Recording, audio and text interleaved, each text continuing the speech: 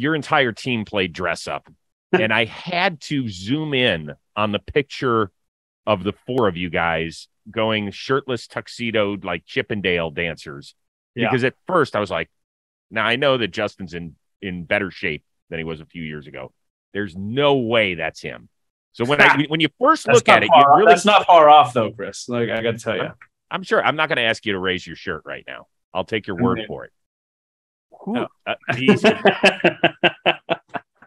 Because two guys went real, two guys went prosthetic chest, and I was shocked that Bellinger was one of the prosthetics. Yeah, so originally it was just me and Cody going to do this, and Cody found these. I don't know what he was looking for on the internet, but like unprompted, he found these like bodysuits and was like, "Dude, check these out." And I was like, "Oh, like we could be Chippendales for dress up." And he's like, "Yeah, I'm in." And clearly he didn't know what it would have been.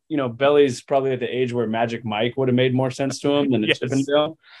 So I was like, all right, Chippendales, we're in. I'm going to order the suits. I'll order the tie or the bow ties and the cufflinks, and we'll be good to go. And I think there was some confusion because when I said Chippendales, he was thinking Chip and Dale, the chipmunks.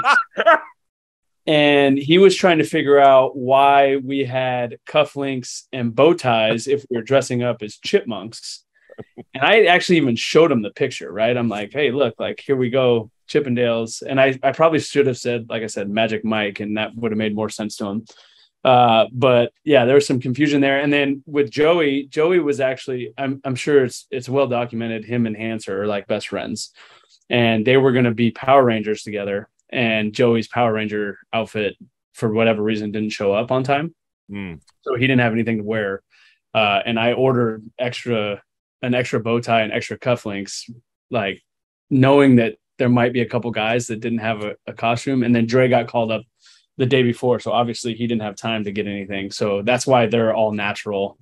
And we went with the bodysuit. By the way, those rubber suits are like, they weigh like 30 pounds. They're heavy as shit. Yeah. And it took me, we got into Arizona. I went to my hotel room and it took me about 45 minutes trying to get that thing off because it is so tight and so heavy. Like I was like wrestling myself on the bed in the hotel room trying to get that suit off. And I wish there was a camera in there so I had the footage of it, but I was gassed. I was spent. It was like a 45-minute wrestling match with myself. Dude, what do you do eventually? Do you have to cut yourself out of it? Use the jaws of life? That thing was like $200. I'm not cutting it out. I still have it. I'm keeping it. It's hanging in my closet right now. I've seen what you made. You could lose the 200. No, it doesn't work like that, Chris. That's how rich people stay rich. They use their bodysuits. I can't believe I spent $200 on that damn thing.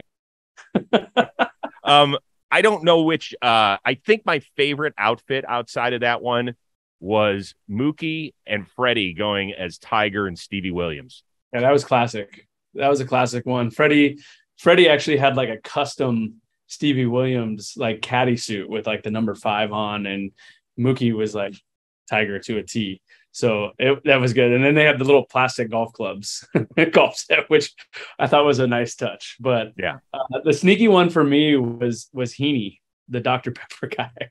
Oh, yes. And then he even like got on the ground and like posed and like, yeah, that was a sneaky good one. Good effort by the Dodgers. Very good effort.